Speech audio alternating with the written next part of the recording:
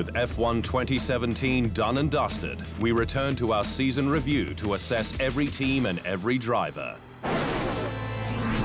Ferrari failed in its goal this year to clinch either the Drivers' or Constructors' World Championships, but there's no doubt its challenge to Mercedes was a breath of fresh air after 3 years of Silver Arrow's domination.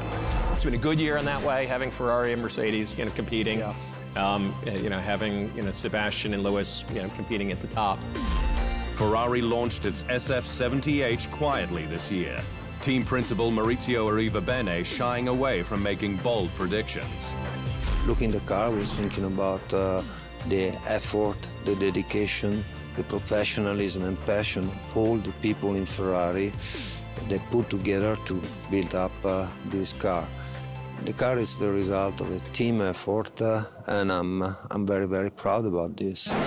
But the squad emerged from pre-season testing with the 2 fastest times and completed 956 laps, just 40 less than benchmark Mercedes. Sebastian Vettel then took 3 wins from the first 6 races, but just 2 more from the next 14. Teammate Kimi Räikkönen lagged with just 7 podiums, his best a pair of 2nd places.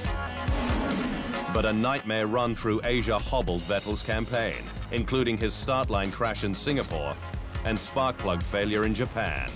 It's a shame that Ferrari have had the issues they've had the last couple of races, and Sebastian obviously with the incident in Singapore, because they've been quick. They've made mistakes, and they've sort of handed it more to Mercedes and Lewis. While Vettel's reputation was tarnished with his meltdown in Azerbaijan, where he deliberately bumped into race leader Lewis Hamilton under the safety car after he thought he'd been brake tested.